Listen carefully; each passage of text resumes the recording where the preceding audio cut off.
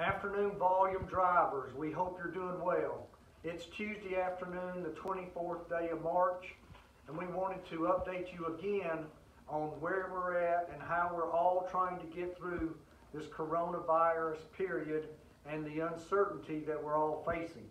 Please know this, again, our top 3 accounts are counting on volume. We've been very fortunate that all of them are shipping essential products, and you are considered now a part of the United States essential workforce.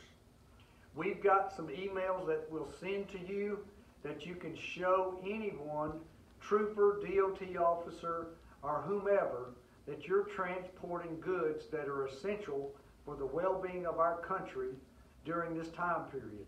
Again, you are considered an essential worker, an essential professional.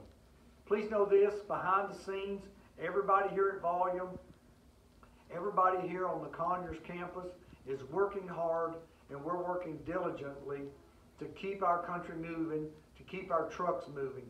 Right now it's so important, and we appreciate so much the miles that you're out there racking up and the safe manner that you're operating in. Again, safety first, be that professional, be that defensive driver, and know this, what you're doing is so critically important to our entire U.S. economy.